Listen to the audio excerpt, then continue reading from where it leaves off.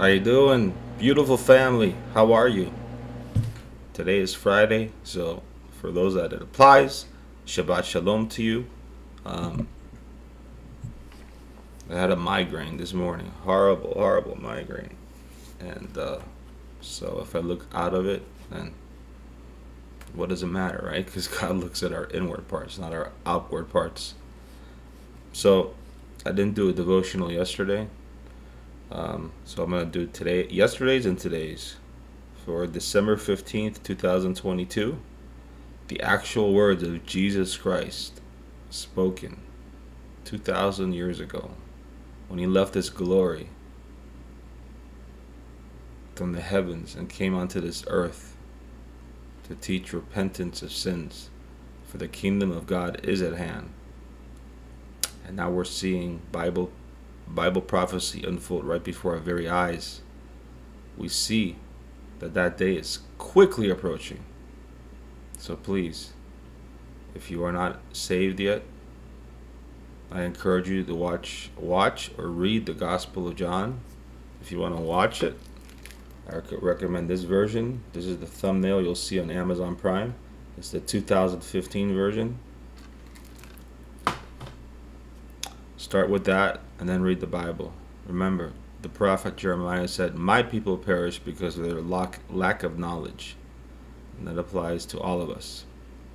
All right, December 15th, 2022. The farmer and the hen, out of the Gospel of Luke 13:34. O Jerusalem, Jerusalem, the one who kills the prophets and stones those who are sent to her. How often I wanted to gather your children together, as a hen gathers her brood under her wings, but you were not willing.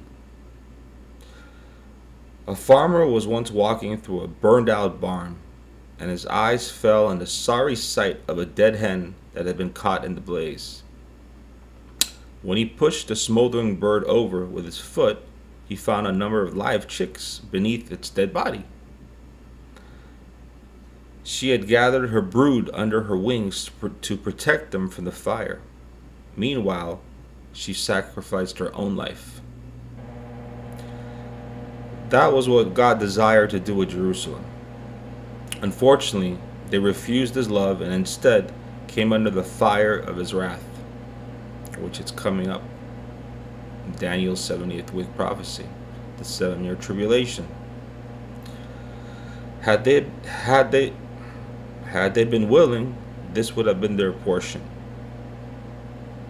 And this is from Psalm 91:4.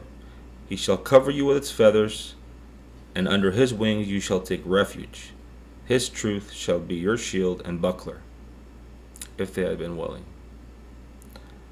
We have the same message for the sinful world. In Christ, God made a way for us to be sheltered from the wrath to come. So let's self-examine ourselves and ask ourselves, when and how did we learn of God's love for us, and how did it change our lives? It's always good to go back and reminisce of your first true love, which is Jesus Christ. He should be your first true love. Father, thank you for gathering us under the shelter of your wings. For December 16, 2022, it's entitled Desolate House, and it's from the Gospel of Luke 13:35. See, your house is left to you desolate, and assuredly I say to you, you shall not see me until the time comes when you say, Blessed is he who comes in the name of the Lord. Baruch haba Hashem Adonai.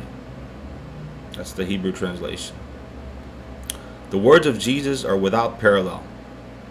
Here he is speaking of a future event, of the devastating judgment that will fall upon the city of Jerusalem. Matthew Henry said of this portion of Scripture, Matthew Henry is a great commentary.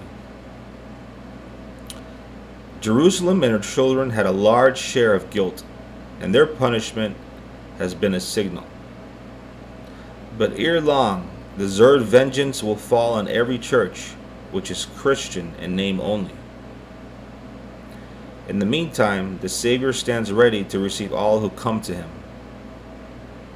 There is nothing between sinners and eternal happiness but their proud and unbelieving unwillingness.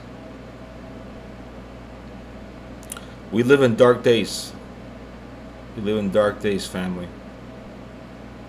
We live in dark days when many a professing Christian church is desolate of biblical truth, where the authority of Scripture is denied, salvation by grace is not preached, and that which is considered an abomination to the Lord is instead embraced. To self-examine ourselves, we should always ask, what am I doing today to hold fast to what is good? Father, may we always love what you love and hate what you hate. Have a blessed weekend, guys. I love you, family. I love you a lot. Look up, for our redemption draws nigh. Remain steadfast in his love. Do not take your eyes off of the author and the beginner of our faith, Jesus Christ. He is the way, the truth, and the life, and no man goes to the Father except through the Son, Yeshua HaMashiach. Remember, God doesn't want a religion from you. God wants a relationship with you, an intimate relationship. Love you all. Ciao.